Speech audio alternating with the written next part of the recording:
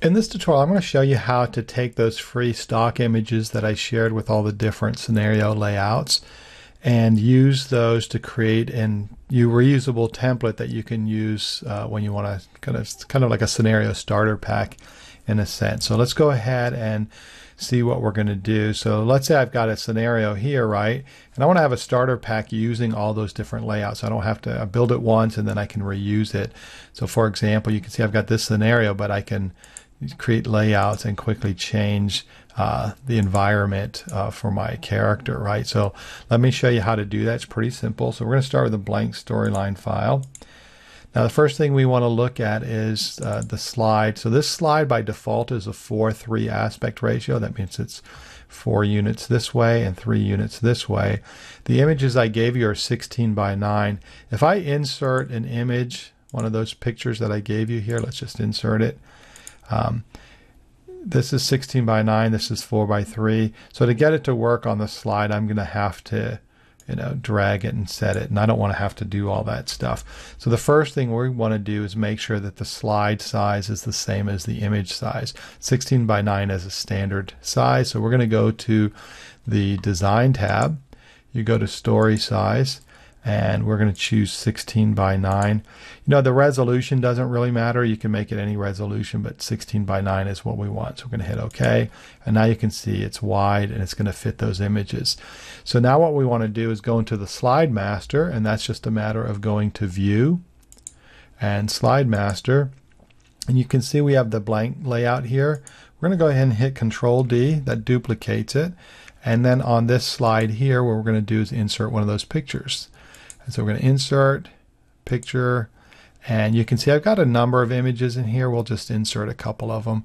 So we'll do this one here, and what I like to do is name those. So I'm going to right click on that blank slide, and we're going to rename the layout, and we'll just call this Reception 1. So there may be multiple, so I always start with a number because you never know if you're going to have a second one. And let's go ahead and do this again. We're going to Control D on the slide, so that duplicates it. Then we're going to come back to the image. Let's right click. Let's just change the picture, and we're going to choose conference room here. So we'll insert that, and we're going to rename this one conference room 1. Oops. Okay, and we'll do one more. So we're going to do the same thing. Control D, select the image, right click, change picture. And now you'll notice I don't know, there's 15, 16 photos in here. You could do this for every single image. It's just all the images are available to you then. You don't have to go dig around in the folders. We'll grab this one here. And we'll rename this one Meeting Room. All right, 1. Okay. So if you have 14 images, you can do 14 layouts, 20 images, 20 layouts, and then they're all there. And then what's nice about this, once we save it as a template, you just have one file. You start with that. And then you don't need to go dig around and find your images, and you can quickly swap out your layouts. And so let's go ahead and close out our Slide Master. So if I'm working on a slide and I have a character and whatnot, and I want to build out a scenario, I just go to Apply Layout, and I've got this one here.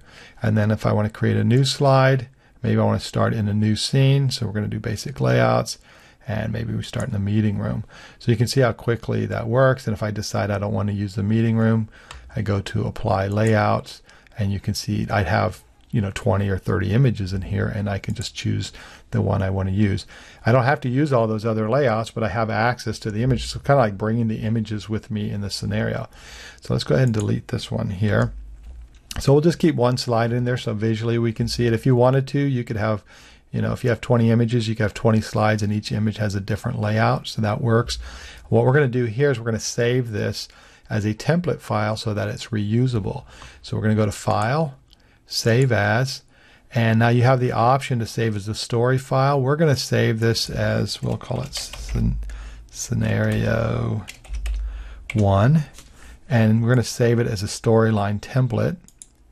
So now when I save it as a storyline template, it's a template file. So what's going to happen is, let's say I want to insert files from a template, or if I'm starting with a new course, I can start with a template. But if I go into my slides option, you can see when I click on My Templates, there's my scenario. So I've got this template. I can have multiple scenarios. So there's my scenario. So I can insert that. We'll actually start it from a blank slide just to see what it looks like. So let me go pause everything. We'll set up a blank slide.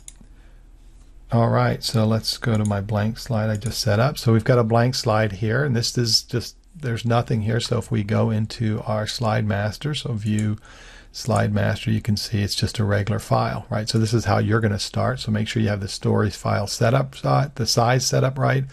And let's go ahead and go to slides, my templates. There's my scenario slide. I'm going to import that.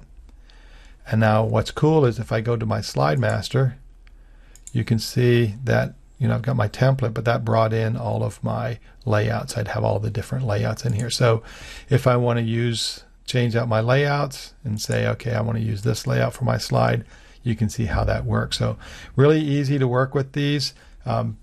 Build as many layouts as you want, insert the images, save it as a template, and then you have that. If you're on an Articulate 360 account, you can use the Teams accounts too, right? Because if you go to slides, you have the option of doing team slides, and so you could share this project. So if you build out your scenarios, you can share the project and then make that available to your entire team.